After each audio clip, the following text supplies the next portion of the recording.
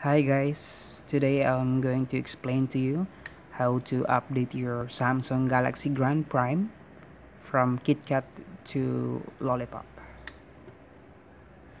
Okay, so these steps will only be successful if your phone information will be the same as this. So for the model number, it should be SM-G530H, and the baseband version you should have the G530HXCU. So the important thing here is the XCU. Okay, so the first thing that we need to do is we need to turn on the USB debugging on our phones. So before we can do that, we need to have this developer options in our devices. So new phones doesn't have this one, so for this developer option to come up, you need to press multiple times the build number, and then your phone will just notify you that developer options is already activated. So in the developer options, you need to put a check mark on USB debugging. Alright. Alright.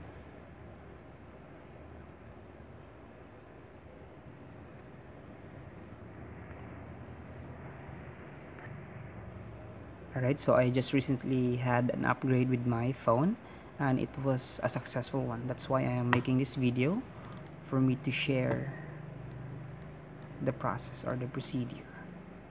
So first thing, we have to download the three files, whatever you call it. So the first thing that we need to download is the Samsung USB driver.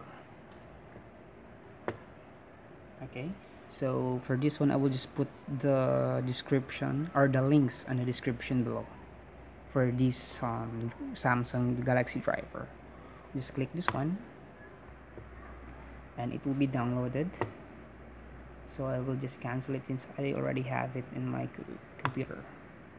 So after downloading it, you need to open the file, extract all, and then install it into your laptop or computer. We need to have this because if our laptop is not a Samsung one, in this case I have an Acer laptop, so we need to have this driver.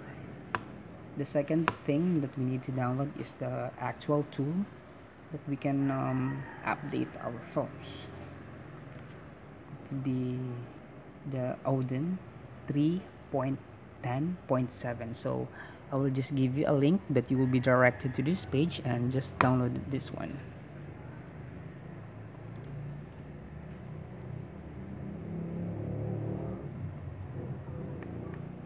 Okay, so it's still rolling up.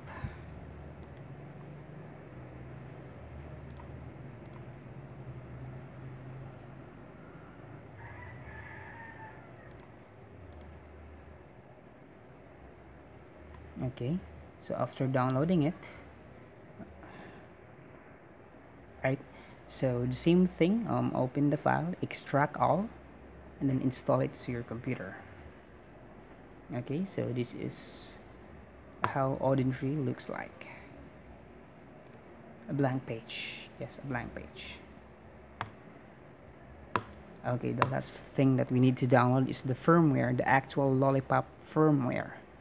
So as we can see, we are using the SM-G530H, which is the one that has the XCU.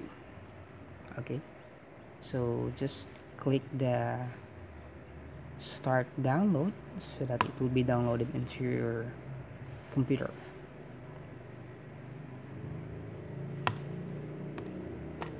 Okay, so having to download all those three things, we just proceed to the update process here. Okay, so in our Odin tool, we just need to click the AP, and we need to look for the firmware that we just downloaded. So we need to have the, after extracting, we can have the MD5 file. So yes, it should be the MD5, and then open. More or less it will not respond since we don't have an actual phone inserted on it. Alright, so going back to Odin tool, you should open it, and then this part we should now insert our phone using the USB data cable in our computer. So if it's successfully detected by our driver, it will show this information added. So it will show the information added, and it will have a blue COM4 text here. So after this one, so that's the time we need to add the firmware here. Alright, and we had to make sure also, okay, so it's still not responding, we'll just wait for it. Alright, so we need to make sure also that auto reboot and F reset time is checked. Okay, so yes, the default binary size is 1491.5 megabyte. So if you can see this in your phone, that's the time that you need to click start. Okay, so also in the link where we can download the firmware, there's also an instruction here, or the flashing guide. So just read this, yes, step by step. Okay, so after pressing the start button, the firmware update on your device. So in a moment or two, more or less 1 to 2 minutes, the download or the update will be successful. So just click the links below. So these versions of the Odin tool, the 3.10.7 is proven and tested that it will work.